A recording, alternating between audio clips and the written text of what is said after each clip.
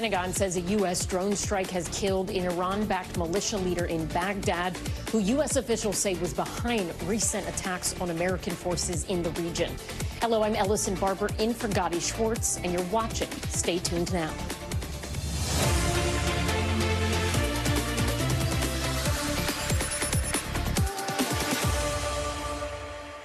This latest strike is part of a series of retaliatory attacks the U.S. promised were coming after a drone attack killed 3 American soldiers in Jordan last month. The Pentagon says the man killed tonight was the commander of the Iraqi militia group called Kataib Hezbollah, and that he was taken out in a targeted attack. The Pentagon also says this Iraqi militia group was directly responsible for the attack that killed those American service members. Militia officials say that 2 of their commanders had been killed in the strike, while a spokesperson for Iraq Security Services said the attack violated Iraqi sovereignty. To some, it raises the question, is the U.S. signaling a real willingness here to expand their approach in this region? NBC News senior White House correspondent Gabe Gutierrez joins me now with more. Gabe, what are we learning about these latest strikes? Oh, hi there, Allison. Well, we're learning several things from a U.S. official. We're learning that this strike was in the planning stages ever since the president directed the military to look at potential options after the death of those 3 service members at that attack in Jordan. We understand from that U.S. official that the president gave the order for this particular attack last week. And Allison, you'll remember that at the time, reporters asked the president had he made his decision about how to respond to the death of those 3 American service members. The president at the time said yes. As we understand it, this was one of those strikes that he had planned. As for why it took several days, the strike happened as soon as the opportunity presented itself, and the U.S. official says that Iraq was notified shortly after the strike. You see those pictures from the scene right there. And Allison, you'll remember that during the initial strikes of this campaign on Friday, the U.S. did not notify Iraq beforehand, even though it said it did, had to walk back those statements. And the Iraqi government was upset that the U.S. carried out this strike. You just see the reaction, the initial reaction from the Iraqi government tonight. But again, the U.S. says that this is part of the ongoing campaign after the death of those 3 American service members, Allison. Yeah, Gabe, when the White House uses terms like an ongoing campaign, do we have any sense of how long that sort of campaign can last? Well, the White House has said repeatedly that this will continue at a time and place of its choosing, essentially warning all of these proxy groups around the region that that the U.S. reserves the right to respond. Now, as we understand it, this will continue at least for several more days and potentially weeks, Ellison. And of course, this all comes not just after the death of those 3 American service members, but also you'll have to remember, as you know, that there have been multiple attacks, more than 160 attacks to not just U.S. forces in the region, but also commercial ships going throughout the Red Sea. There's also been several airstrikes over the past few days unrelated to this specific response to these retaliatory strikes to the deaths of the American service members. But on Saturday, for example, the U.S. went after several Houthi targets in Yemen after that Iranian proxy group has gone after commercial ships in the Red Sea. Repeated warnings for the U.S. for them to stop. Ellison? Gabe, what are White House officials telling you about their current strategy, particularly for the strikes in retaliation for the deaths of those 3 American service members? Well, Ellison, yeah, go ahead. No, the White House is walking a very fine line here, as you know, and from your reporting from Israel, there are major concerns that the Israel-Hamas war could spiral into a larger conflict around the region. Yeah, last week, the president said that he does not seek a wider war, but that he does hold Iran responsible for supplying the weapons used in these attacks against Americans. Certainly, Iran denies that it has supplied those weapons. But as the U.S. tries to walk that fine line and calibrate its response, it says that this was a targeted response that did kill a commander of one of those Iranian proxy groups that you mentioned, Kataib Hezbollah. The U.S. says that this was very specifically targeted to killing that leader who the U.S. says was directly involved in the attack that killed those 3 American service members. So all around, Ellison, again, a very fine line as the U.S. seeks to respond after the deaths of those Americans, but also not escalate this so much that it does spiral out of control into that wider war. Allison. All right, Gabe Gutierrez, senior NBC News White House correspondent. Thank you. The search is on for 5 Marines who were aboard a military helicopter when it crashed in Southern California late last night. Marine Corps officials say they were flying from Las Vegas to the San Diego area when their aircraft was reported overdue. Search and rescue crews found the helicopter this morning. It was located in a mountainous terrain near San Diego. What we don't know right now is why the helicopter went down in the first place. But it does come as California has been battered by historic storms all week, causing 3 days of relentless rain. Here's how one local official described the search area. We're in the area, a remote area of the Cleveland National Forest. It's rugged terrain out here. There's lots of rocks. There's truck trails that go through the area, but in the mud and the snow, it can become treacherous to travel in that area. NBC News correspondent Dana Griffin has the latest. Tonight, the urgent search for 5 missing Marines. Their helicopter disappearing overnight in a remote area of San Diego County during a routine training flight. Our crews are out in this rugged terrain. It's slippery, it's muddy out. We have snow. Military officials confirming the missing helo was located this morning. Now, a rescue effort for the 5 on board. All were assigned to the 3rd Marine Aircraft Wing. They were flying a CH-53E Super Stallion helicopter like this one. In a statement, the Marines say the crew departed from Creech Air Force Base near Las Vegas Tuesday night, heading to Marine Corps Air Station Miramar in San Diego County. Super Stallion is primarily used for transporting heavy equipment. It was last detected around 11:30 p.m. Tuesday, according to CAL FIRE, 50 miles east of its destination. Once the aircraft was reported overdue, search and rescue teams were dispatched. They had to go on foot to search the area of the coordinates of the last known location of that helicopter. Overnight, conditions near the crash were a mix of rain and heavy snow. It's unclear if the severe weather was a factor in the crash. NBC's Dana Griffin, thank you. California is in recovery mode tonight after days of torrential rain because of the deadly storm sweeping across that state. At least 4 people were killed, and it sounds like officials fear an even higher death toll. The storm triggered flooding and mudslides in Southern California, while up north, people there dealt with fallen trees and down power lines from incredibly rough winds. Now, after 4 straight days of rain, officials are waiting for the water to recede to start assessing the full scope of damage, but not before another smaller storm brings a little more rain. NBC News meteorologist Bill Cairns joins us now with the forecast. Bill, good evening. Oh, good evening, Ellison. And yes, another storm is rolling through California. This one is different than the last one. The last one stalled out. It was like 2 or 3 days. This one is flying. It's moving quickly. It does pack a punch when you see the bright yellows and red on the radar. You know, where it is raining, it's brief and it's heavy.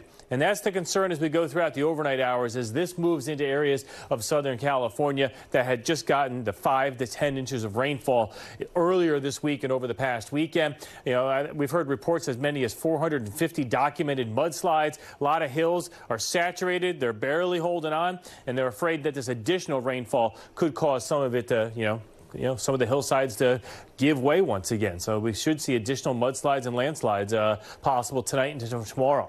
So here as we go through this evening, as the storm quickly moves through, I mean, you can see how fast it is. By the time we get to 8 a.m., this thing is almost all out of California and into Arizona and Utah. So this will be an overnight event for areas from L.A. to Oceanside to San Diego. By the time the sun comes up, this is over with. It is done with. So the difficult travel will shift during the day into Arizona and southern portions here of Utah. A lot of heavy snow, especially on the rim here. Once you get outside of Phoenix, once you get outside of Prescott and south of Flagstaff, that's the area that will have significant snow and difficult driving conditions, just rainy weather around Phoenix itself. And then as far as the flood watches go, L.A. was taken out of it, then put back in. So now we got 19 million people, and this is just for the overnight. By tomorrow morning, this will be done. This is just with that band of heavy rain. It will go through about 3 to 4 hours, and it should drop about a ½ inch to an inch of rain anywhere from Los Angeles to San Diego. Elevations will be a little higher, much as 1 to 2 inches of rain, and that's what they're concerned with, is those areas, the hillsides, giving way. The great news is once we get rid of this storm, Four Corner region on Friday, it's gone. Sunny skies on Saturday throughout much of the west. Then by the time we get to Sunday, California remains dry. This will be the next storm we'll be beginning to watch, and yes, that is a little chance of snow in areas of Oklahoma and in Kansas, probably a wet snow, rain in the Gulf Coast. And then this storm, Monday to Tuesday, has its eyes set on the northeast. Now, this is preliminary. It's very early, but it does look like this should turn into a nor'easter. Best chance of any heavier snow, the higher elevations of northern New England. Central New England has a chance of snow, too. Looks really too warm at this point for the I-95 corridor, but that's something we'll keep an eye on. And finally, Ellison, the other thing that we have to watch is after the 7-day break, it looks like after Valentine's Day, that wet weather pattern returns to California. But that's a week of recovery and dry weather until then. Bill Cairns, thank you. Turning now to the latest on Capitol Hill. Senators have postponed a procedural vote to advance a stripped-down foreign aid bill. It comes after Republicans tanked a bipartisan deal earlier today that would have increased security at the southern border, something they requested. The stripped-down bill does not include those border measures, so now it's on to Plan B for Democratic Majority Leader Chuck Schumer. He's pushing the chamber to vote on a smaller package, which includes just over $95 billion in foreign aid, with $60 billion for Ukraine, $14 billion for Israel, and $9 billion in assistance for civilians in Gaza, the West Bank, and other conflict zones. Speaking ahead of the vote, Schumer suggested Republicans were flip-flopping under pressure from former President Donald Trump. Republicans have said they can't pass Ukraine without border. Now they say they can't pass Ukraine with border. So today, I'm giving them a choice. They can show America where they stand and what they stand for. Which way will it be? They can either choose what's good for the country's national interest, or they can choose what's good, at least in their minds, for Donald Trump. NBC News reporter Julia Jester joins us now from Capitol Hill. So, Julia, listening to Chuck Schumer there not long after he called a recess until tomorrow afternoon, where exactly have things been left? Allison, we have not made much progress over the course of the day, or even now over the course of months. As you mentioned, the bipartisan bill that took months to negotiate, linking border and foreign aid, fell apart.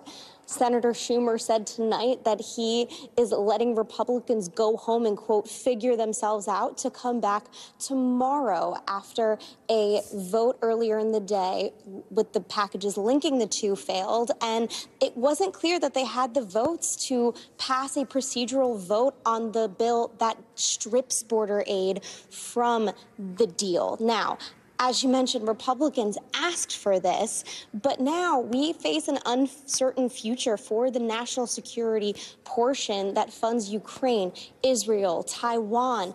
And a key thing to watch out for as we head into tomorrow afternoon is, will there be an amendment process that might be able to get Republicans on board, as well as some Democrats that are wary of this bill sans border measures in its current form, and any amendments to the bill will have to be relevant. So lawmakers can't introduce border immigration related amendments anymore because they stripped that portion from the bill. And so lawmakers left here tonight tired, exasperated, and just as uncertain about this bill's future as we are, Allison. So, Julia, have Republicans, particularly leadership, responded to this allegation that they flip-flopped here, and also that allegation that they did it because they're being pressured and or influenced by the former president?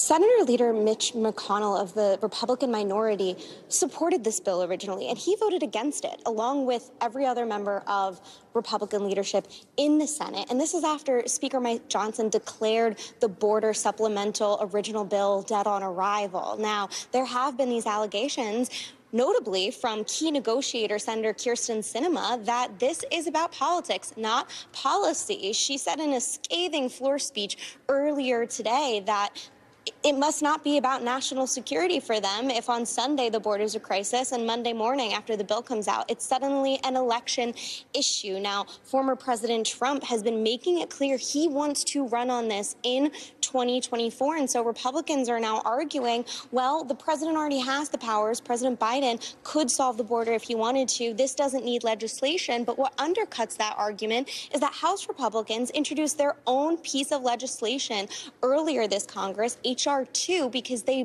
recognized that a law must be passed to fix the border and immigration in any meaningful way. And so, Ellison, as we look to how this plays out politically, it's going to be a messaging game because essentially Republicans did kill this opportunity, which both Republicans and Democrats were calling a once in a generation opportunity to do something about the border. Ellison.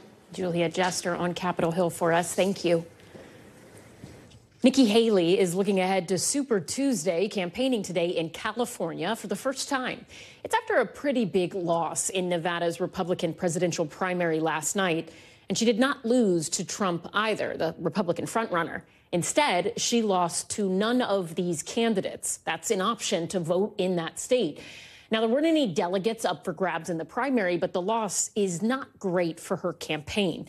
Here's senior Washington correspondent Hallie Jackson breaking down last night's race.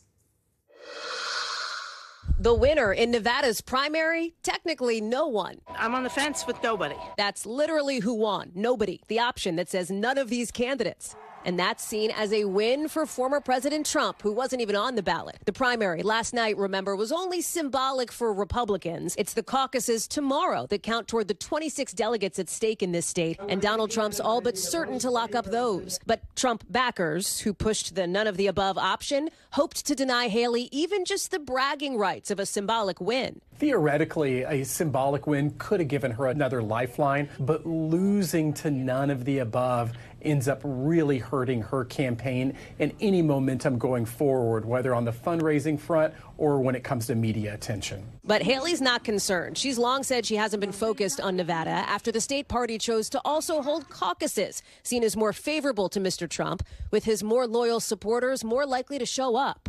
We didn't spend a day or a dollar there. We weren't even worried about it. It's why we haven't talked about it. Her campaign looking ahead to the contests to come, saying in a new statement, we didn't bother to play a game rigged for Trump. We are full steam ahead in South Carolina and beyond. But before that election in South Carolina later this month comes Nevada's caucuses tomorrow, where former President Trump has campaigned and has predicted victory already, boosted by his backers pledging to show up.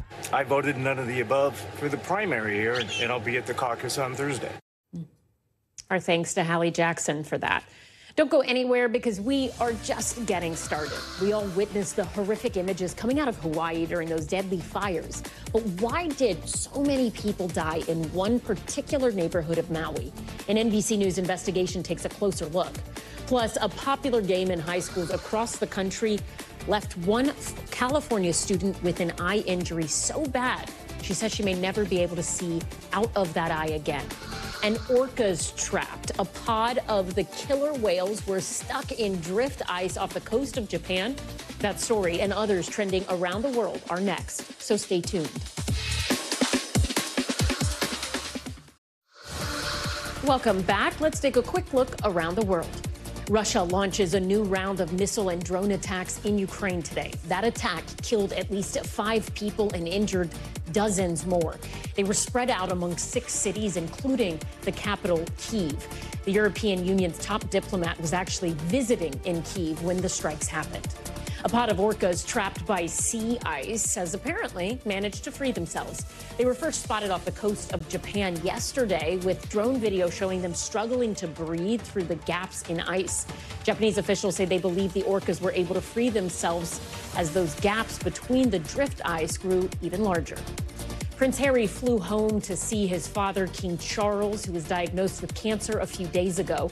Harry reportedly spent only half an hour with his father at the King's home in London. Meanwhile, his brother, William, who Harry did not see during his visit, has resumed his public duties after his wife, Princess Kate, was hospitalized for abdominal surgery. And finally, a woman on holiday in Kenya found a surprise in her backpack when returning home to Ireland. That surprise? This, a Fisher's fat tail scorpion. She says it just jumped out of her wardrobe when she went to unpack 2 weeks after she got back home. No one was hurt by this little insect creature. Irish officials say the scorpion will live the rest of its days in comfort at the National Reptile Zoo's venomous unit. Tonight, Prime Minister Benjamin Netanyahu is rejecting the latest demands by Hamas as part of a proposed hostage release deal after 4 months of war. NBC News foreign correspondent Raf Sanchez has the details. Tonight, Secretary of State Antony Blinken insisting there's still a path to a deal to free Israeli hostages after Israel's prime minister rejected a new list of demands from Hamas. Clearly, there are things that Hamas sent back that are absolute non-starters. But at the same time, we see in what was sent back space to continue to pursue an agreement.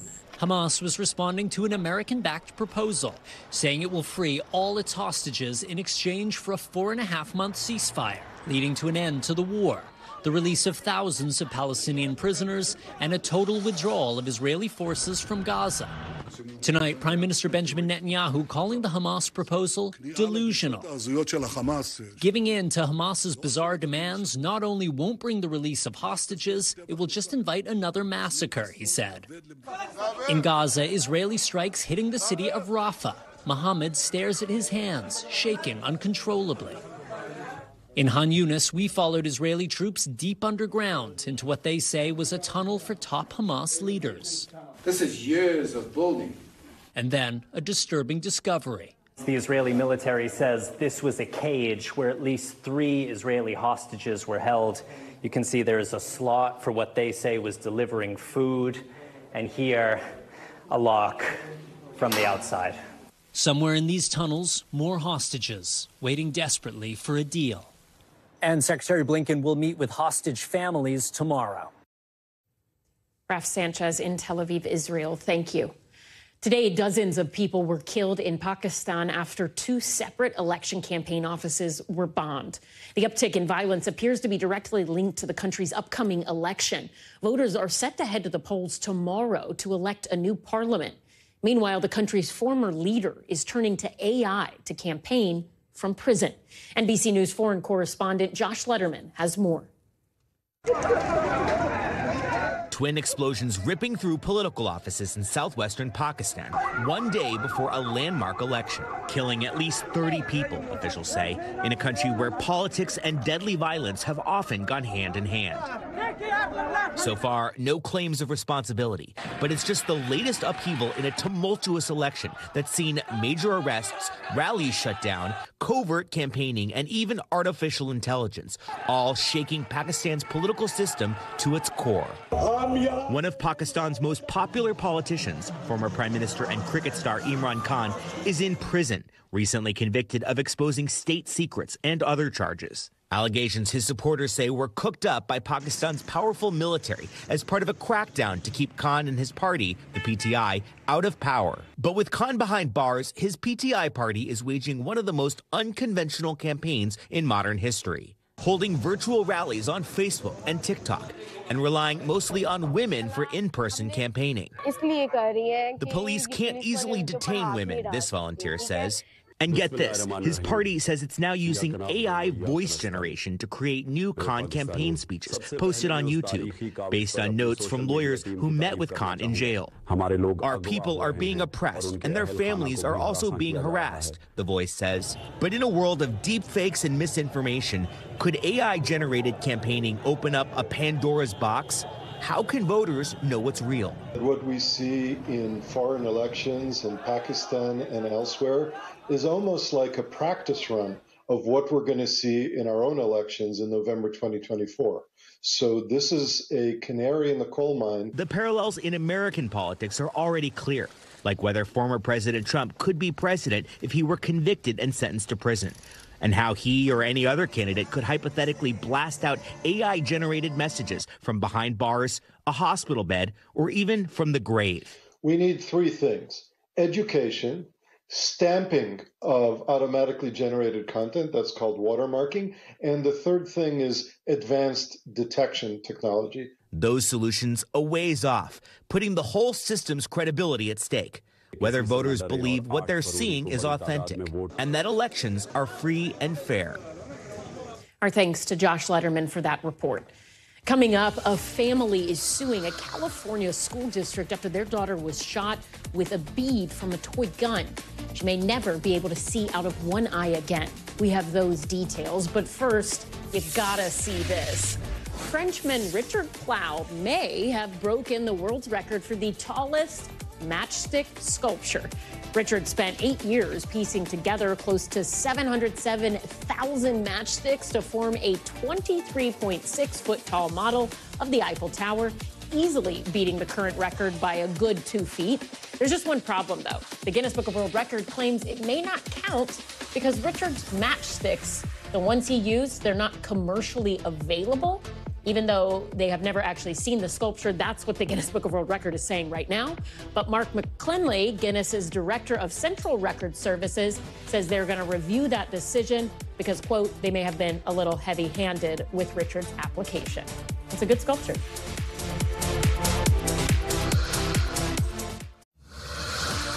Welcome back. Here are some of the other headlines we're watching tonight. Today, a federal judge rejected Donald Trump's motion for a mistrial in the E. Jean Carroll case. Just last month, the jury ordered Trump to pay her over $83 million. Trump's attorneys argued Carroll deleted threatening messages, but the judge says they failed to show how those deleted messages would have helped the former president's defense. The jury foreperson in the trial of Jennifer Crumbley said the guilty verdict was not immediately unanimous. The foreperson says that journal entries from the shooter, Ethan, asking for help that he did not receive, played an enormous part in their decision. Jennifer Crumbley, who was convicted on 4 manslaughter counts, faces up to 15 years in prison per count. Her sentencing is set for April 9th. Today, the Supreme Court in Florida heard arguments on whether a proposed amendment that would preserve abortion rights in the state constitution can appear on the November ballot. Conservatives against it argue that it will mislead and confuse voters. Those who are in favor of it, in part, this law is funded by Planned Parenthood and the ACLU. They say it's gained enough support to make it on the ballot. Florida law says the Supreme Court can review the language before it advances. For the first time in 2 decades, the United States is buying more goods from Mexico than China. New data released today emphasizes how increased tensions between the U.S. and China are changing trade flows as good imports from the country dropped 20%. Instead, the U.S. turned to Mexico, Europe, South Korea, and India for things like auto parts, shoes, and toys. And the EPA is cracking down on soot, releasing new standards for particles from places like construction sites and smokestacks. A new annual exposure limit has been set to 9 micrograms per cubic meter of air. That's down from 12, which is expected to save 4,500 lives by 2032. That is according to the agency. A family in California is blaming their school district after their daughter was left with a serious eye injury. They say she was hit by a water bead gun during a game played by seniors. It's known as the Assassin's Game. High school seniors use toy guns to shoot at other students, including water guns that are often filled with gel-like water beads. The victim, who does not want to be identified, was allegedly hit with one of those beads while she was sitting in her car in the school's parking lot. Her family says she might never regain sight in her right eye. I'm just sitting there like, oh my, like kind of like in shock. Like I'm like worried, like if my eye is bleeding, like if there's something seriously wrong with my eye. Like it kind of discouraged me to go to school a little bit because, you know, you go there for your education and then you come home with one less eye. NBC News correspondent Mara Barrett joins me now. She's been following this story. So, Mara, why is the family and that student saying the school are at fault here, the school officials, rather? Well, their daughter was on the school property in the school parking lot when this happened, and now she's facing this severe injury.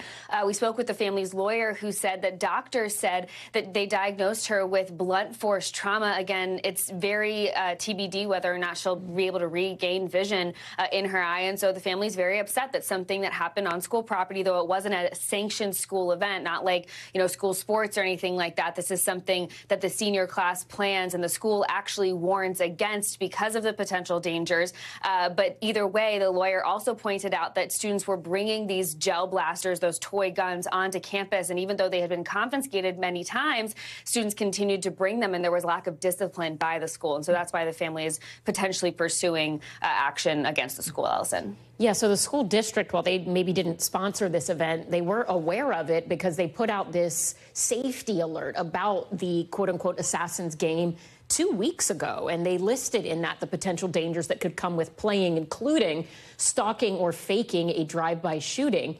So where did this game even originate from, and how widespread is it? Well, it's unknown where it originated from, but it's definitely been going on for a long time at high schools. It's kind of a senior tradition, if you will. I mean, we actually played it at my high school many, many years ago. And even then, because of safety concerns, my classmates used water guns, the actual water guns where you would just get sprayed with water, not hit with a gel bead that could cause this type of injury. And so there is a lot of criticism around this game, especially because of the cultural era that we're in with so many of those school shootings. And so there's kind of that lack of taste around it all. But again, it's the senior tradition that often happens separate from school officiated practices. But like they laid out, there's a lot of risky behavior associated with these types of games, the risks that students will sometimes go to, you know, competitive nature in that sense. But again, a big question mark around the types of ways you could do this, because there are alternatives to play this game in a more safe manner that don't involve toy guns. So these gel water beads, they're also something that young kids typically play with. They're kind of known as like sensory game sort of thing. I've seen them because my niece has them, but I know very well that the 5-year-old plays with them. The 2-year-old is not allowed to because they're considered such a choking hazard. This is actually something Congress has been looking at as well, right? Yeah, these gel-based beads, water beads, have faced a lot of scrutiny because of the dangers to children. The Consumer Protection Safety Commission actually calls out the fact that almost 8,000 ER visits are attributed to these beads, whether it's for consumption or potential eye injuries, because these toy guns are a lot like airsoft guns, if you know what the pain of those feel like. Even though the bullets are squishy, they can still cause a lot of pain. And the beads work in a way that they absorb water. And so think about that. If you swallow it and then it goes into your organs, into your insides, that can cause a lot of damage, and doctors are worried could potentially even cause death. And so lawmakers calling for a ban. Major retailers like Amazon, Target have said that they have stopped selling the beads. But the problem is these guns are still, the toy guns are still for sale online as well. And so anything that's marketed for children, the beads have been banned from these major retailers, but there's obviously still some issues slipping through the cracks there. Yeah, really interesting stuff. NBC's Mara Barrett, thank you. Now to a concerning trend. Hate crimes are on the rise among students, with schools becoming one of the most common places for incidents involving bias to take place. NBC News correspondent Valerie Castro has this report. Hate crimes, often acts of violence motivated by a bias like gender, race, or religion, are now reportedly happening to more and more students in schools every year. A new FBI report revealing schools, colleges, and universities are the third most common place where reported hate crimes happen, nearly doubling from 700 in 2018 to 1,336 in 2022. I'm very surprised that it is increasing instead of decreasing it. Students like Theodore Temple's son Teddy falling victim. The 12-year-old was stabbed in the head by a classmate last year at his Colorado middle school, according to Denver police. He just rushes at me, and then he stabs me in my head. And then I started seeing, like, my blood, like, it started coming down. I started screaming. The other student now charged with attempted murder and bias-motivated crime, but has not entered a plea in court. Teddy's father says that student was once a friend until he says he began calling Teddy racist slurs. It was just totally because of his race. He had every intention of killing him. In Washington State, it was a planned attack. Natasha Wheeler says her child, who identifies as transgender, was assaulted at their high school after creating an LGBTQ club. She believes that made them a target. Prosecutors charging one student with felony assault and a hate crime for the 2022 attack. NBC News has reached out to the prosecuting attorney for the case status, but has not heard back. The world needs to see what's happening and force change, because the more people that see it, the more pressure there is to make it right. FBI statistics finding the most common bias type of reported hate crime offenses at schools was anti-Black or African-American, followed by anti-Jewish and anti-LGBT. Anti-transgender hate crimes in schools increasing by 163% in the last 5 years, and crimes motivated by bias against disability tripling in that time. What do you think contributes to that increase? Probably the most important factor is social media. Social media is a huge driver of hate. It gives haters a voice, and a voice that they really never had. The Anti-Defamation League says it works to be proactive. We do anti-bias, anti-bullying, anti-hate work in the schools, programs which fight anti-Semitism, Holocaust education. But finds that many schools seek out help once incidents have already taken place. We certainly need to be reactive, but we need to be taking steps that will help us get ahead of this. Some calling on classroom lessons to extend beyond math and reading, adding chapters on tolerance and understanding. Valerie Castro, thank you. It's become a massive problem at hospitals across the country. It's called boarding. It's basically when a patient is held in the ER because there aren't any additional beds available. In tonight's NBC News reports, Ann Thompson has more on a solution that might begin at home. A new heart gave Marissa Long new life 8 years ago and plenty of experience in the ER, but stays in hospital hallways for 48 and then 72 hours for rejection issues last winter were frightening. I'm immunocompromised, so I could catch something in there and make things worse. Disturbing for the 30-year-old and her dad, Michael. We go in thinking that we're moving to a room or some level of standard of care for a transplant patient in trouble, and literally we get stuck in the ER. It's not just in Los Angeles where they live. In a recent national survey, 97% of emergency room doctors reported waiting times of more than 24 hours for a hospital bed. Now a potential solution, hospital at home programs. Good morning. Good morning. How are you, ma'am? I'm doing well, Manny. Like this one run by Atrium Health in North Carolina. Let me listen to your lungs here really quick. Sit up for me. Again. Excellent. Typically, 80-year-old Florence Sparks would be hospitalized for congestive heart failure, but instead, she's at home. I'm getting better care here. How is it better? Well, I think they're more attentive. They're not rushed to see another patient. They give you their undivided attention like Manny just did. Manny Mills, a community paramedic, visits twice a day. Sparks sees a doctor over a provided iPad once a day. I think I'm going up on the LASIK. The LASIK, okay. Going to twice a day on it. And a nurse twice. They can also provide ready-made meals. Care that's more comfortable for patients and more informative for caregivers, says Mills. You really get a 360 view of a patient's life. Absolutely. We get to see their environment. We get to see what they eat, what they drink. And that enables you to deliver better care? 1,000%.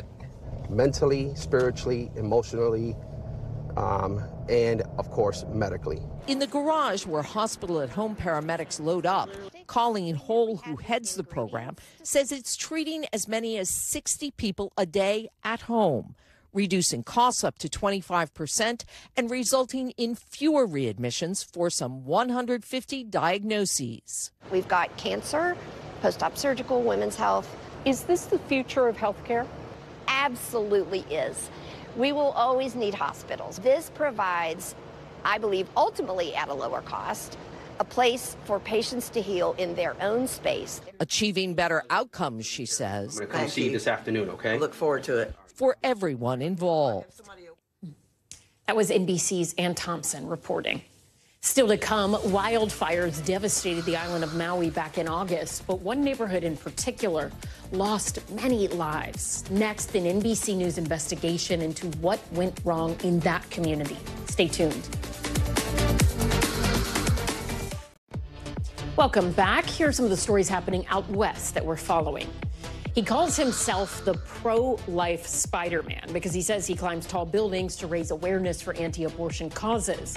Today, he was arrested for climbing to the top of the Sphere in Las Vegas. In a statement, he said that, quote, "We care more about seeing Taylor Swift on the kiss cam than abortion." A Waymo driverless car hit a person on a bike in San Francisco. The cyclist suffered minor injuries. Police say the incident is under investigation. Yesterday's crash is the latest in a number of incidents in San Francisco involving driverless cars. And 3 hikers were rescued from a mountain just outside of Los Angeles, but a 4th hiker is still missing. The LA County Sheriff's Department says the hikers lost sight of the trail around 8,000 feet elevation on Sunday because of storms and heavy snowfall.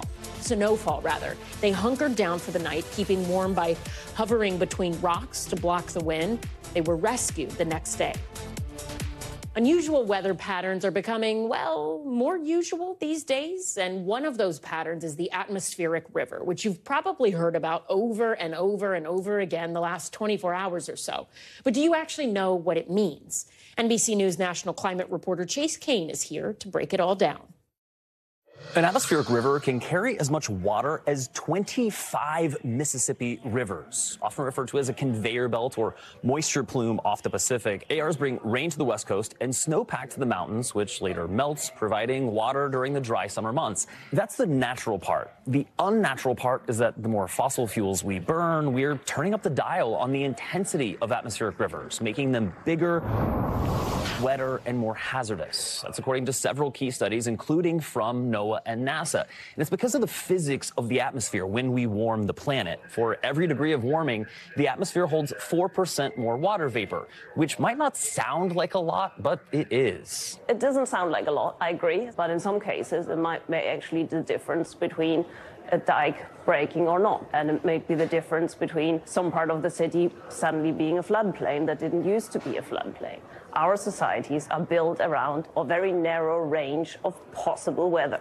And even when we have a relatively small change, we get outside this range of what we are used to. Scientists at Climameter calculated atmospheric rivers are bringing 15% more rain because of climate change, and that climate change is also accelerating wind speeds along California's central coast, increasing the likelihood of power outages and wind damage. Consider what's happening right now with atmospheric rivers, and then add in NASA's calculations that by the end of this century, atmospheric rivers will be wider, meaning they affect an even larger area, and that they will last longer, just increasing the likelihood of dangerous flooding. In Washington, I'm national climate reporter Chase Kane. It's been 6 months since those deadly wildfires ravaged Maui. Tonight, NBC News has new reporting on the response and how nearly half of the fire's 100 victims all lived in one tiny neighborhood. NBC News correspondent Steve Patterson has this story. You look and, you see that house on fire, that house on fire. Above the ruined remnants of Lahaina, Anthony Steele remembers those awful August flames. This was gridlock, this Lahaina Road. And for so many, the narrow escape. You need to go, bro. Yeah, go, go, go! The lifelong Maui resident lost 3 family-owned properties, his job, and the only place he's ever called home on August 8th. Steele says he's lucky he has his life. Many of his closest neighbors died that day, including his tenant and close family friend, Bernie Portabes. Do you remember the last thing he said to me? I'll drive you wherever we gotta go. He just told me that he's gonna stay a bit longer. It's very hard. Something I gotta live with, you know. An NBC News investigation discovered Portabes and at least 42 others who died in the Maui wildfires all lived in the same small neighborhood within Lahaina, a neighborhood of narrow streets and tight turns. You couldn't get a fire truck through my neighborhood, not on those sharp turns with everybody parking all horribly, you know. Satellite photos taken after the smoke cleared revealed a deadly bottleneck after a downed tree blocked one of the few ways out. We just can't get out. There's no way out. Yes. Okay, they're working on the fire. All I can tell you is to get out of that area. The area, called Kahua Camp, was the remnant of once temporary housing built for workers growing sugarcane. The home's average size originally were only like 500 square feet. Crystal Smythe grew up in Kahua Camp and says as families grew, so did the homes, and the neighborhood got more congested. It was already a one-lane road. They started parking on the streets because the homes were adding second stories. Some were adding cottages in the back. So it became more and more dangerous that way. NBC News spoke to more than 30 people, including current and former residents of Kahua Camp, to understand why it came to account for so many of the fire's fatalities. For years, residents say they complained about access issues, cars and boats blocking the streets, some fearing they may one day face the unthinkable. We're trapped right now. We're trapped. Then they did. Maui County officials declined to comment on the neighborhood's long-running congestion and access problems, though a spokesperson for the police department confirmed a dispatcher notified officers of a downed tree in the area, but said officers were busy elsewhere and it was not addressed. What does this kind of loss do to a community like this? It's definitely wounded. You are never, ever going to be the same. Lahaina will never be the same. I know that for a fact. He does hope it can be safer one day when he rebuilds. We just want to go home. We can't go home, though. Steve Patterson, NBC News, Maui. Before we go, it is time for the future of everything. How did posts on social media lead to nearly 24 bomb threats? We're taking a closer look at the Libs of TikTok account and what the FBI is now saying. Stay tuned.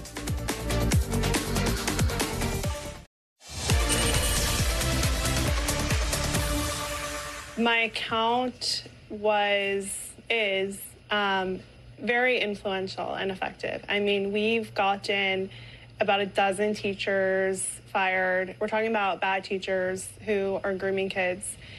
We've gotten a handful of drag shows canceled. You just heard there from Haya Raychek, the founder of the quote-unquote Libs of TikTok social media brand. Back in December 2022, she made her first TV appearance on Tucker Carlson Today after previously running her page anonymously.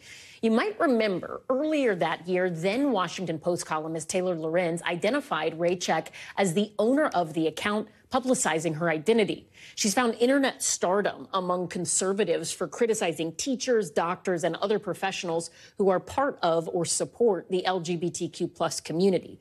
Libs of TikTok post examples of what it considers far-left ideology and often posts the names and photographs of these professionals as well as where they work. Despite Raychek's handle, the TikTok page was shut down in 2022 for violating their community guidelines. Now she primarily posts on X, the platform formerly known as Twitter, and her account there, it currently has almost 3 million followers, despite having been suspended 5 different times. As Raychek mentioned, her account has resulted in people losing their jobs, like one preschool teacher in Massachusetts whose OnlyFans account was outed by Raychek. Well, now bomb threats can be added to that list, as NBC News has found that since November of 2022, 33 violent threats have occurred at institutions that were singled out by the Libs of TikTok's account, 21 of them specifically being bomb threats. NBC News technology reporter David Ingram wrote this NBC News exclusive and joins us now. So, David, take us through your reporting here. What exactly did you find? Right. So you heard Haya mention the schools, the teachers that she has spotlighted. And so there has been a series of these threats, mostly bomb threats, against not only schools, but also hospitals, small businesses that host drag shows, individual politicians, and other community organizations, including libraries.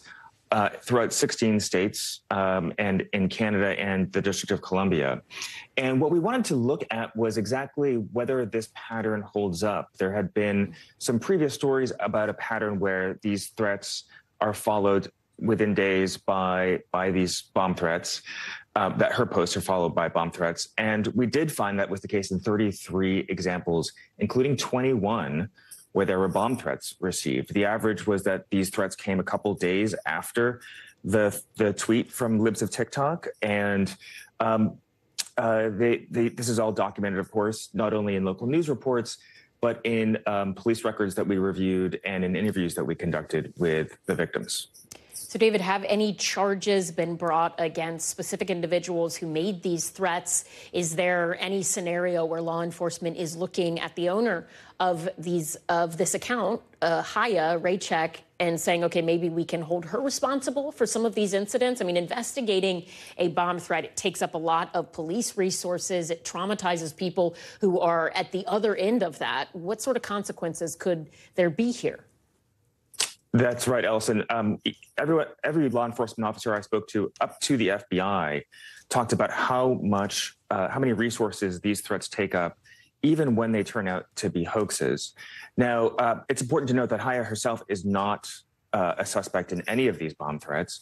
The accusation from victims and from law enforcement is that she has helped to inspire or spark these threats by essentially creating a list for someone or multiple people to go through and pick potential targets. It has frustrated law enforcement at how few charges have been brought in these cases. Of the 33 instances we looked at, only 3 of those instances had charges brought. The vast majority, of course, did not have charges. Some of those investigations may be open. Some of those threats were relatively recent in the past couple of months, but some of them were also a couple of years ago, and those cases have been closed with no charges and likely no leads at the moment. Really interesting reporting. David Ingram with that NBC exclusive. You can read more at NBCnews.com. Thank you, David. That does it for us tonight. I'm Ellison Barber. We will see you tomorrow, but until then, stay tuned now.